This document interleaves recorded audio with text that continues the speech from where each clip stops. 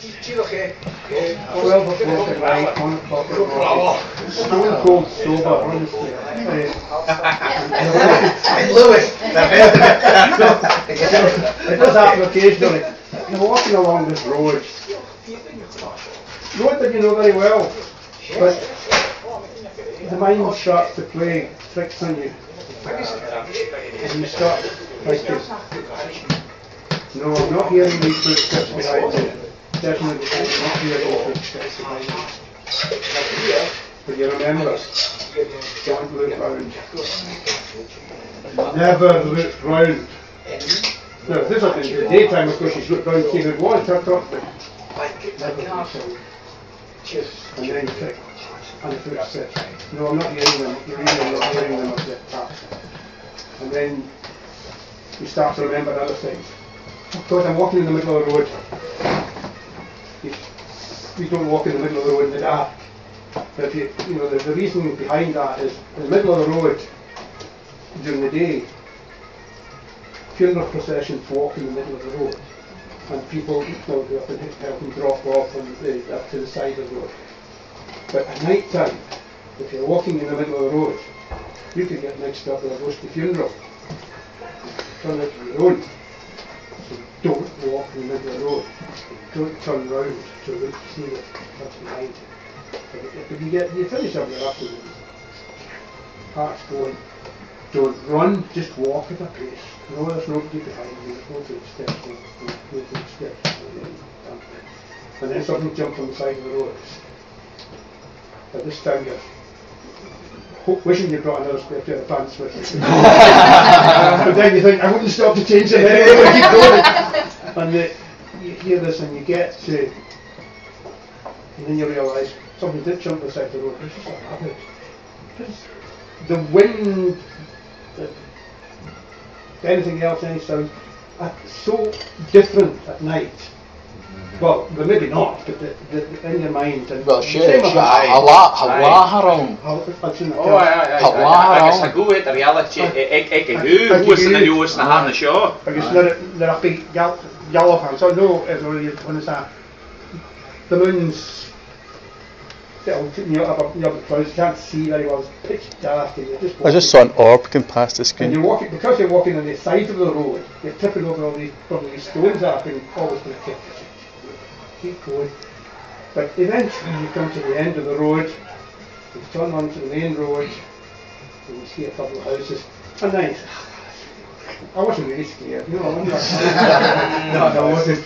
George, you've got an orb flying about you. What? You've got an orb flying around you. Have I? Yeah. and I've never seen that in my life. It's all these things that are in your head for years and years that they've been told about. You were talking about when Christianity came around, but all the islands have been steeped in Christian. All the islands on the west of Scotland, and you would think that would have got rid of all the pagan stories and all the ghosts and things. No, it's still there, and it's maybe still there. I mean, people don't walk about nowadays; they drive around, so you don't get the same problem when you're driving. Or do you? Have you been driving in the middle of the night and it's dark, pitch black, middle of nowhere, and you can't drive in the middle inside the road, the car stay in the middle of the road, and you're just driving along, and something tells you in your mind, is there something in the back seat? Yes. A scale at him. Tell me to stop. And yes, you had a hand come out and tell me to stop. What? See? Yeah, and I had to pull over because I had a hand tell me to stop. How did you see the hand? It was just a hand came right through and told me to stop when and then it was ahead. But yeah, so ahead, so yeah, I've got that job. The guy who was walking along that road was a 15-year-old me. Was it? Yes. Yeah. And I was scared.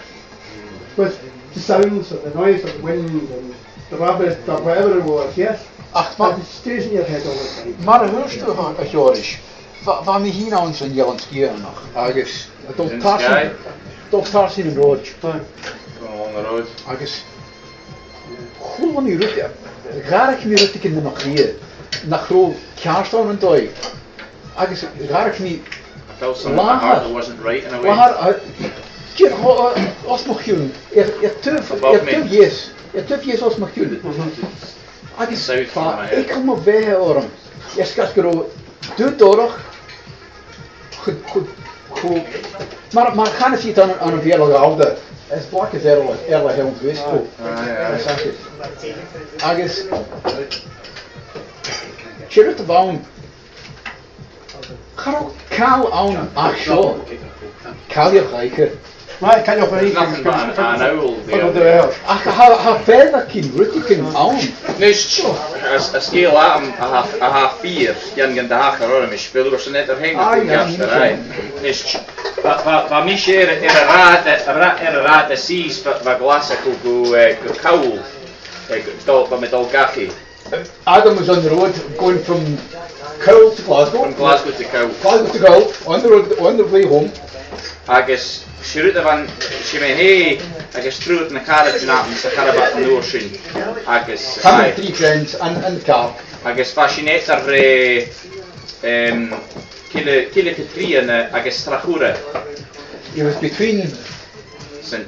Catherine's. St. Catherine's Church and St. Catherine's agus Strachur. Strachur.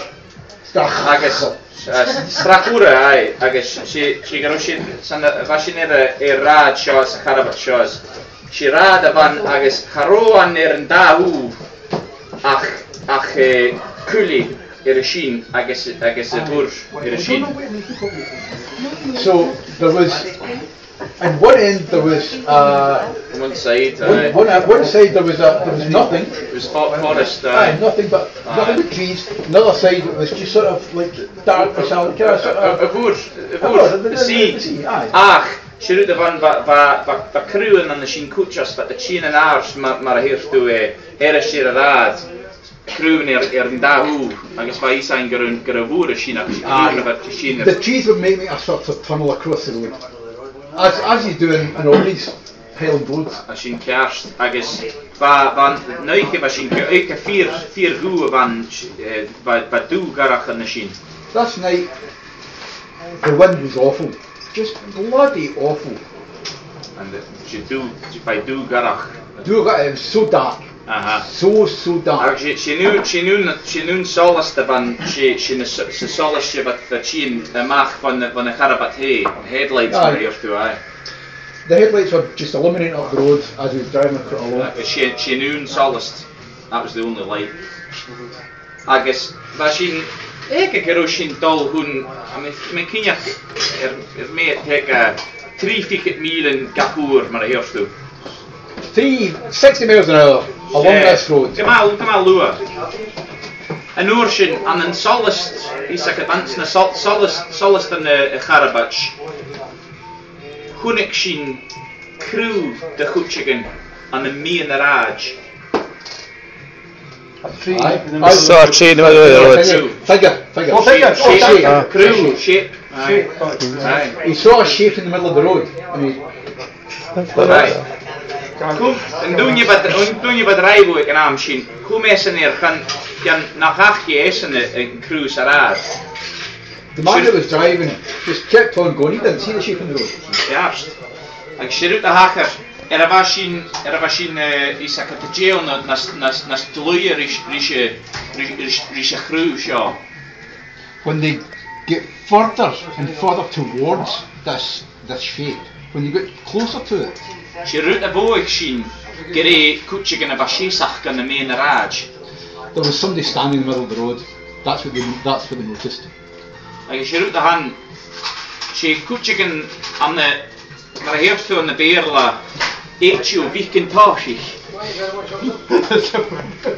Macintoshes. Si gyda eitiw airson y nŵsge chwmal amach. Fes ac at. Waterproof clothing. Waterproof clothing. They were wearing Macintosh raincoats. Dwi'n yet sarad. One person in the road was wearing Macintosh raincoats. Agus sin rwyd a chwnig sin yn o'r sin. sin fútin na Sgeulachdan an dúne sin. Van dúne le na Macintoshes va séach an na mian aráid agus va mar sin. Na cuideachd sís aráid gar niútsi mar sin. He was pointing at them, directly at them. An na mian aráid. In the middle of the road. In the middle of the road. Agus nuair sin van dúne a va dreibu Leòdhais airson na charabant. Va fast na smaile mar a héad na Chluich. Gus a sin sin a níre va chun an dúne sin va sin gamad luir an nuair sin. They were going slower and slower as he got towards this man. This figure, this whatever it was. A nuair sin Chunnaic sin gyré cuideachd ans na trí ficit in a bhai. Trí ficit blin a gúis, rúdig mar sin. Probably about 60-year-old. Agus va falt va dal an áras, dísagad, by cal Oidhche a chean. He was bald almost. Agus si rúd a van a hénig sin na Sgeulachdan an dúne sin. Hat a gáiricha a gáidh ítar va hast cuideachd sís aráid mar sin. He was still pointing at them the closer they got. Hat a gáiricha a gáidh. Didn't move at all, nothing changed, just he was there pointing at him. Agus an nuair sin a chaidh sin uari mal an is, va sin cho mal an dúne mar sin, va sin dal sécad mar sin cho mal sa gos, cho slúteach sa gos. Bhuaigh sin nach roa cuireach rinn ítar. Roa cuireachd rinn ítar. They noticed something as he went slowly past this shape, that he wasn't pointing at them. Agus charoa ísagad charoa tost rinn ítar. San mar nach rosin an. He was pointing at something down the road, nothing in particular, and they hadn't a clue where it was. Agus charo airson tost rinn rosin an. They weren't taking any notice of them. He charo airson tost rinn. Aye, they weren't taking notice. He never took any notice of us. By mar nach rosin an an bee. It was as if we didn't even exist by hast machine. Si oidhche rapach van oidhche fluch dúdarach gara van. Rough, wet, horrible night. Agus san mar nach rosin an an bee by bhideoathan a cuideachd sécad orn machine. He's still pointing. As if we didn't even exist, as if a car had never even come past them. It was as if the car passed them and he didn't even flinch. Agus nuair sin a chaidh sin sécad gemá mal sa nuair sin hiúnda thula férs chéghine ash. As they went past, they turned round. He turned round. Sinne. They just turned round. Haroan. Nog in there. Disappeared. Had the gien break. San machine hachara. San machine hachara. That's as it is. I tell no lie, that's as it happened. Daar hebben ze wat grondbriljonnen van de raas. Many years ago in a small village. Verder nog, dan had ik go, maar tijdje briljonnen geweest. Something about 40 years old. Maar de goede woorden we gaan toch maar een woordje. When you was out in the moors. Ja, koppen de mooie, kun je gekeurig. Cutting the meat, getting up to see the sheep. Yep. Dan je gaat vast een loch naar zo. When they went near the loch. Near to the log. Daar palacht een kutje moor en You'd feel a great weight on your back. Maar je had pas short had het van maar te middel daar de goede woorden gegaan. That was happening so around about 2 years every time you went up there. Maar je zou wel een we gaan via in die komen van labben loch. Sometimes he would try to stay away from the loch, but something was always drawing him back. Dus Bala shot by Chuala. I had my abbey, Bala big by Kate the only goose. So his mother and father had a boy who was 4 years old. With another family. It's another family, right? They were working at, I had to go for the Oidhche Haoine. I had my agus Malach big Kate the old. So Malach by Oidhche Shamhna. So it was the young boy, the 4-year-old. He loved to go out on the moor. You know, nothing pleased him more than to go out there. You know. But I had a slag ears to go in. And the father always kept a fishing rod for him. Like peace strings, 200 Shamhna. So a little bit of string with a hook on the end. Malach and I kept my Fiachin back in Washington again, pray. Nah. Scatter. So you saying he would go and get trout or herring, aye. Well, just scatter and the whole congregation knew that because you all have scatter. Aye, that's what they always ate anyway. They knew the herring so well. So when the time came to go home, the wee boy wasn't for leaving at all. For you, then the food fired gaffy. But anyway, they managed it and they went home. The next day. After dinner. So there was no sign, the mother couldn't find a trace of the wee boy.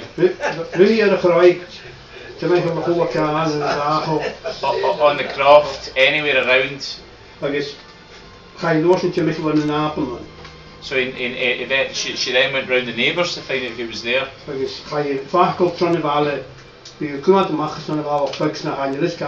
So the word went round the village that you need to keep your eye out for this lad because there's no sign of him whatsoever. And so back to the men who felt this weight on their shoulders. So when they heard this boy had got lost,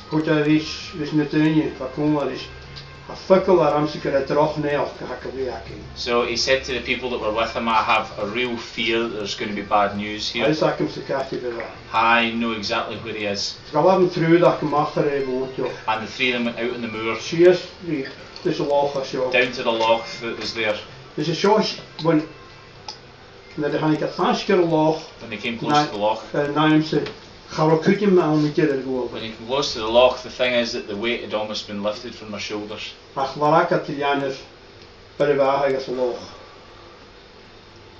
they found the boy dead in the loch. With his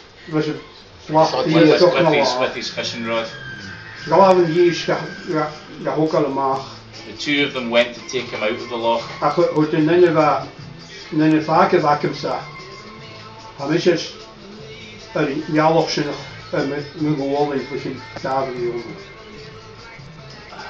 Say that I've been bearing this burden for the last 2 years, and this is what it's been all about.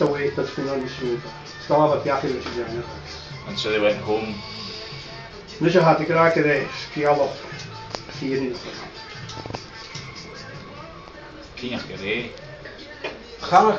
Don't cry.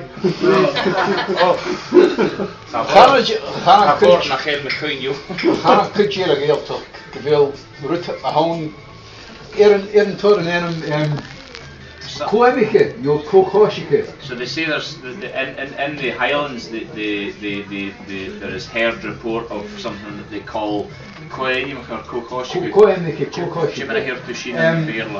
well, can you tackle Leòdhais? Of course there's not. Aye. Doppelganger. Doppelganger. Can you Biologie? Ja, das ist Deutsch. Ja, das ist Deutsch. Ja. Well, I've been doing a lot of research and I came across the Gaelic side of a lot of transactions in the last kind of 100 or so years. These I'm going to read out comes back from 121 years ago, so cast your mind back 121 years, imagine you're in... Will you give it a wee girl, Mum? In that... You could be walking. She is. Rolling. She is. I some of these spells or incantations I've got to read out, they were read out roughly about the same night as tonight in November 121 years ago. You know what I'm saying? And because of the academic stuff, fall asleep. I'll move on to the next. Trying to say we're no academic. No, but Excuse me. I fall asleep when I read them. Right, first of all, there's How many first couple of wee bits, and then I'm going to just move on to the bits I found interesting. The first is the spells, or they call it the spelling charms. So now you know where you get lucky charms from. J.K. Rowling stole the idea. I'm thinking more of the cereal. In Gaelic, they're known as Geasa or Sienna. Is that right? Geasa. G-E-A-S-A or S-I-E-N-A. Charms, Gessen. Gessen or Shannon. Singing blessings. Fairies, aye. Blessings. Blessings. So basically they were considered as healing charms for man and also for the beast that they were working with on the crop. The guess or the spell is generally quite wicked. So I think that's where you get your kind of wicked witch spells. Larry Burns spells from. But as you can imagine, you can't really find any examples of these.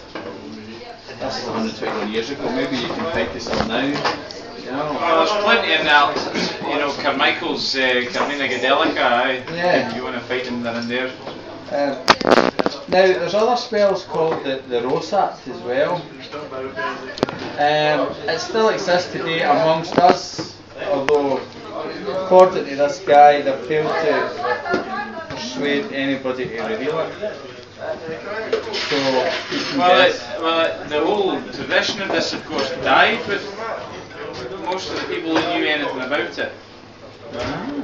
So this is 121 years ago. So Just the same way the history of Scotland died with all the Gaelic speakers. We know very little about what we should.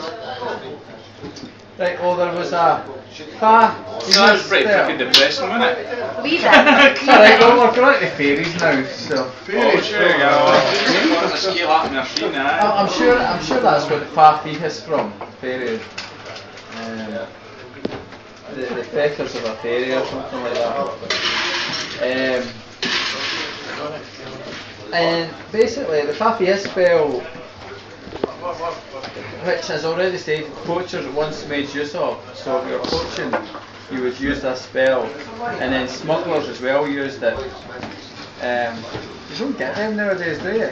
But Smugglers. it's called thieves. That's okay. Right, I'm sure I'm not going to say this right, but I want to say it anyway. Farfie, curwars, foku, fochat, Professor Mustard. fovo, foyak, fogunje, fovo, fogilje, fonien, folenofek, gusantik misje reest, ananya maha havik kissen spirit sneud. We told you I should be on that shy. She be on that cashin. Okay. Look at, so let the fairies look after you, is that what it's saying? Is this Robert Cryptid wrote this? She wrote the hand, she married severe syncretism. You know, this is a blend of Christian belief and I know. pagan belief. But this is what I'm saying, this is what I'm saying to Shorris about. It's like, this whole takes that whole Right. separating them apart to thought, because people are living in these days, we're using them both together at the same time, and this dates back to It's not just what I was Ireland, learning. it's just up to 30.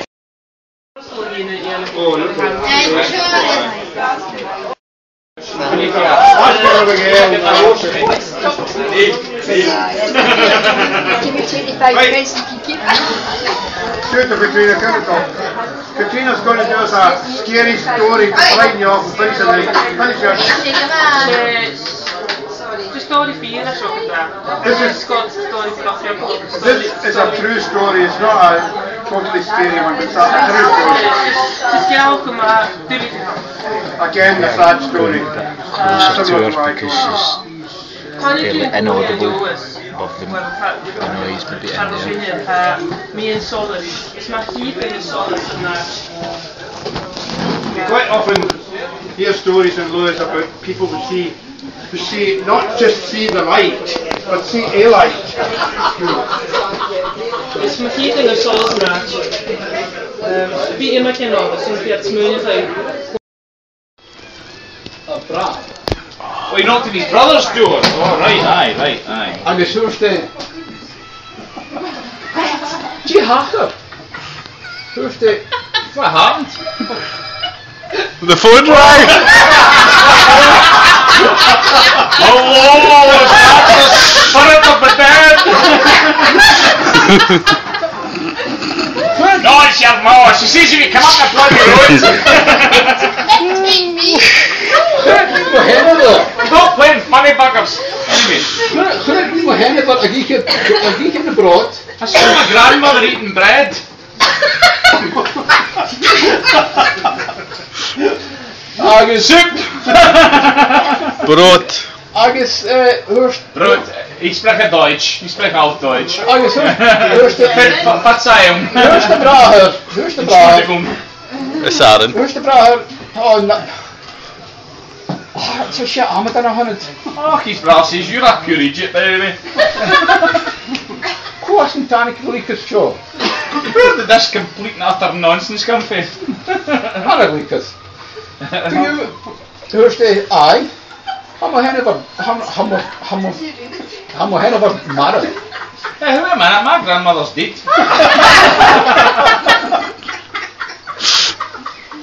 Agus haid has to catch on an airson And they still believe this in Ireland. Gerard the Skull Oh, I see, so you're going to leave the pure Irish folk to take responsibility for this? Leaving food on the table. And that's what we said in here. I've had enough of this. You keep leaving the door open just for anybody to come in. Do you know what I mean? So I've had enough of this. So that's it. So, I'm mad at this. Gai a nuas, agus gaat er aan een keer ach, leef je schies in de steden. He only got halfway down the stair. Als cool a few And his sister heard a sound. Foin Augustus na meer of ounce in Australia. They heard a sound that would wake the dead in Australia.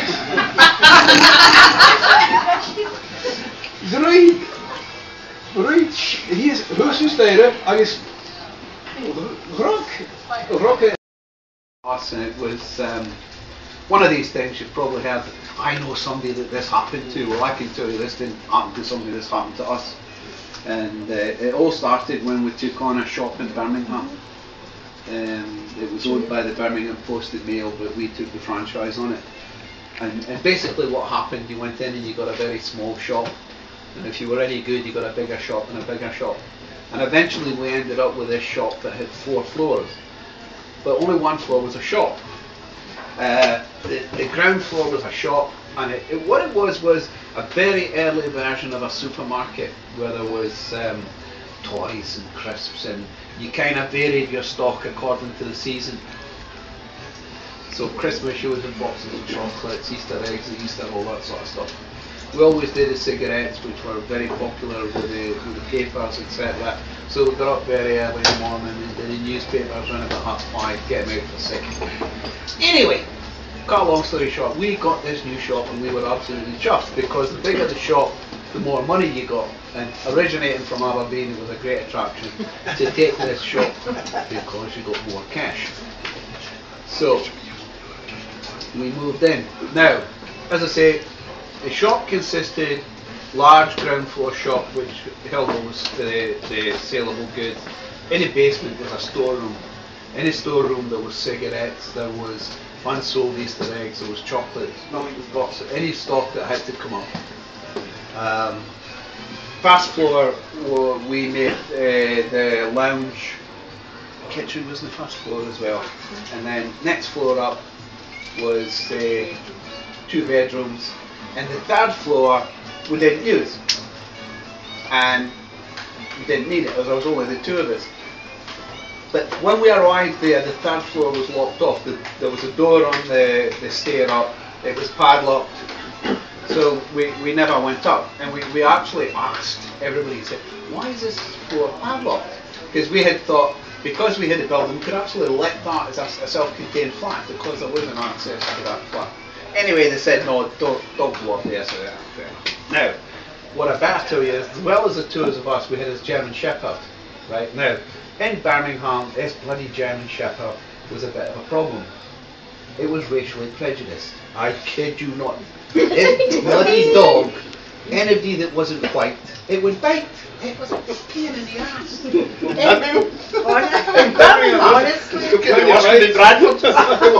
Well, that's bit of bloody Birmingham, believe me, there wasn't much in it between Bradford and Birmingham. But anyway, bloody dog. So, 75% of your customers are colour. And the bloody dogs chasing them for their life. Just great, you know, so the sales weren't going great until we figured out who the hell it was. Come here, dog. Anyway, it went on, and then strange things started happening. The girls who were working in the shop would not go into the basement to get stock, because every time they went into the basement, the lights blew. Now, they didn't just go out. Literally every bulb, as you walked, it was a long basement, row of bulbs for each of the different storage areas. As you walked into that area, that bulb popped, and I mean it did go bang, you know. Next one, bang, and as they walked along, the light. So they then came back up the stairs quite quickly, shall we say, stopping at the loo to change their underwear, and then. So we had to get the electricians in, and we ran a different line. You know, the bulbs were on a loop, so we put in a new loop all the way around the basement so that this wouldn't happen again. Wrong. As soon as the electrician went away, a couple of days later, same thing happened. As you walked along, the bulb blew, right? So we didn't think much of that.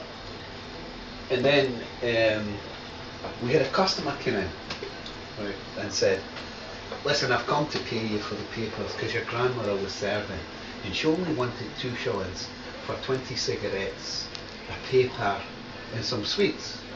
So I'm going to square you up. I said, no, it's only because me and Diane did the early shift, and the girls didn't start until later on. It's only us. I said, no, it was a really old woman, grey hair, quite smartly dressed, a little bit dated what she was wearing, but very nice, served us. Okay. So we took the money, couldn't believe it, right? And then about a week later, we had a sales rep come in who's quite a sensible guy, asked to go and use a loo. He was gone for quite a while, and we said, what are you doing? Oh, I'm just talking to your gran on the stair. Had a nice conversation. I can't remember what the hell he spoke about actually. It was something bar. Anyway, come back down again. He said, yeah, she's really nice. I said, look, there is no old lady in this house. Pack it in, you know, because I thought he'd heard the story about the old lady. No, I said, Tony, he said, I stood and spoke to her on the stair, just at the turn on the top of the stair. Where? I had a chat with her. Where on the stair? Where on the stair? Right there. Where? Anyway, so it went on, and again, this person kept appearing. We never saw it. I felt sorry. Was the cold. We went up one morning, and the door to the 4th floor was open. Now, it was a hasp and padlock, so the hasp just came across, padlock went in. We never had keys for it because we never wanted to go upstairs.